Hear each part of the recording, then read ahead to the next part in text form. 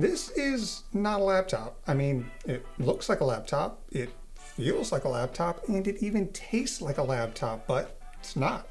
Then what is it? This is the Next Dock, and it's a portable device that is marketed to turn your phone into a usable laptop. I mean, that's a cool feature if your phone has desktop mode, so I'm sorry to all of my fellow iPhone users out there, please forgive me. Now I can acknowledge that that is a pretty cool feature and I can see it being really useful for some people, but that's not why I bought it. I got this for 3 other reasons. Portable KVM for working on my servers, debugging and setting up new devices, and one that I only considered when I got it in, and that's an interface to use my iPad as a full workstation. Now before we get into each of these, let's get all the boring stuff out of the way. The specs. For $300 or $350, you can get the wired or wireless version of the Next Dock respectively. Both are nearly identical except the wireless one is, well, wireless, and lets you connect via Bluetooth as well as a wired connection. I got the wireless one just in case, but I don't even use it. In terms of build quality, it feels nice. Nothing special, but you definitely feel like you're getting your money's worth. You get a 13.3-inch 1080p IPS touchscreen display, a 44 watt-hour battery, which let me say will last a long time because unlike a normal laptop, it doesn't have a CPU to power in here. For ports, you have 2 inputs, USB-C and mini HDMI. And you heard that right. Those are inputs, which is the whole magic sauce to this device, as you'll see in a bit. You also have a USB-C power delivery port, USB-C data port, 3.5mm audio, and a micro SD card slot. Honestly, better I/O than I've seen on some actual laptops. The device comes in at 2.6 pounds, so it still feels like a laptop, albeit a slim and light one, with it being only 4.9mm thick. In the box, you get the device itself, an 18-watt USB-C charger, a regular USB-C cable, another USB-C cable but with a right angle connector, a USB-C to USB-A adapter, and a mini HDMI to HDMI cable. So yeah, nothing really to complain about with these specs, but the main thing is how is it to actually use? So let's talk about that. I said one of the reasons that I wanted this device was to have an all-in-one device to set up new PCs or debug older ones. It's really convenient to be able to take your keyboard, mouse, and monitor to wherever your PC is for a quick setup. I can already feel you guys rolling your eyes saying, Brett, any real turbo nerd like yourself surely has plenty of monitors and keyboards laying around that you could use. Well, yeah, but that's not really the point. I don't want to dedicate an entire space for setting up a PC, or if I have one, I don't want to have to worry about, worrying if something's already plugged in or running cables or blah, blah, blah, blah, blah. However, the big one for me as a mediocre YouTuber is that this makes it so much easier because I can set up a PC anywhere and film it. Maybe I want to set one up in the kitchen. Maybe I want to set one up in the garage.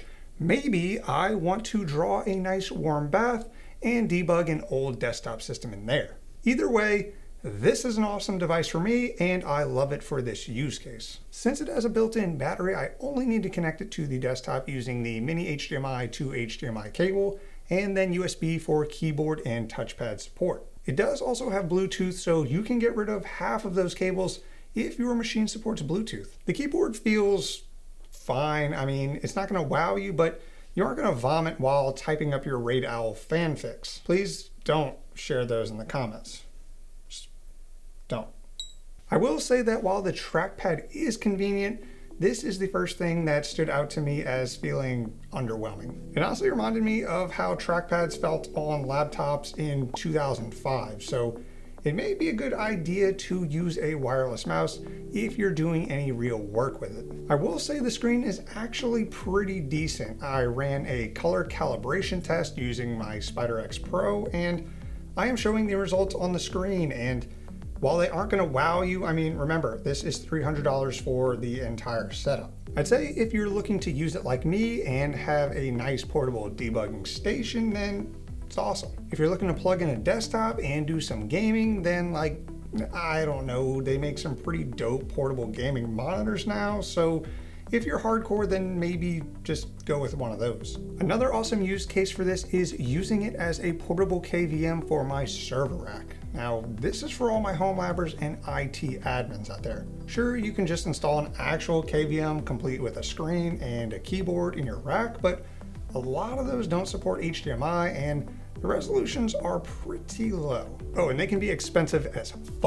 Yes, I know, most servers don't have HDMI, and for the most part, you don't need 1080p anyway. However, we know that I'm a turbo nerd, and I have some Intel NUCs in my rack, as well as some VMs with GPU pass-through. This thing makes it super easy to just pull up to my rack like a boss, plug the cables in, and boom, I'm in. Now, at the time of writing this script, I hadn't yet bought an HDMI KVM, but I actually bought one and it comes in tomorrow. So combining that with this thing sounds pretty amazing. Now, all of my servers are in one spot, but I know many IT folks out there that have been looking for a device like this for a while now. I mean, this isn't your dad's IT department anymore. Stop walking around with a crash cart like some type of caveman. Imagine pulling up to your page out with this device ready to absolutely slay some of your ServiceNow tickets. I mean, sheesh. But yeah, on a serious note, I can see this thing being a useful device in a lot of IT departments. Let me know down in the comments if you agree or if you don't agree. I welcome all types of discussion down in the comments.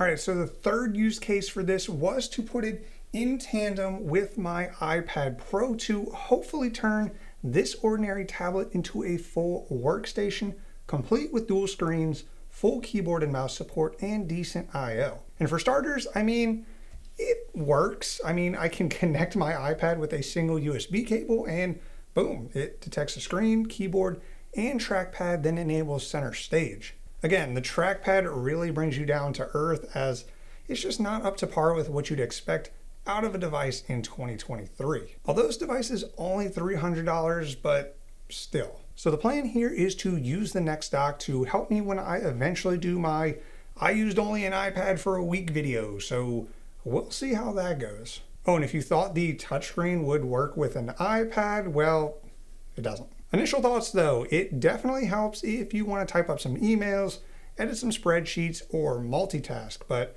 the iPad as a workstation and laptop replacement just feels so clunky. Obviously, this doesn't have much to do with the next dock, but I just figured I'd give you guys a taste of what's to come when you eventually see that I use this shit for an entire week. I mentioned earlier that this is the wireless version, but unfortunately, I don't have any Android devices, so I can't really test that. I'm sure that's a really cool use case for a lot of you, but for me, not really a thing. Now, with all of that said, let's acknowledge the elephant in the room. This setup can be replicated with a portable monitor, battery pack, and a wireless keyboard / trackpad combo meal for roughly half the cost. I know this. Trust me, I am a regular person just like you guys. I put my USB device in 3 tries at a time. So I'm all for saving money and getting the most out of your existing hardware, but I'm also not opposed to paying for convenience, and that's what this offers. The convenience of having a single device that can easily be moved around and connected to any machine to provide essentially a portable KVM. So overall, do I recommend this thing? Absolutely. As I just stated, you are paying mostly for convenience, but that's hardly a bad thing. I love this device for what it is, and it has quickly become one of my favorite tech gadgets in my entire home lab. Is it perfect though? No. I mean, the trackpad is straight cheeks, the speakers are tinny, and it fails the one finger test. However, for the price and the utility you get from this thing, I can easily overlook its little flaws. Let me know down in the comments if this is something that you guys are interested in and what you'd use it for. I'll leave a link to the device down in the description for anyone who wants to check it out. All right, that is all I have for you today. Drop a like if you liked the video and subscribe if you want to see more of a bald dude talk about nerdy stuff. I want to give a huge shout out to my YouTube members and my Patreons. You guys are my portable KVM. That definitely passed the one finger test. If you're still around, I appreciate it. Thank you so much for watching, and I will see you in the next one.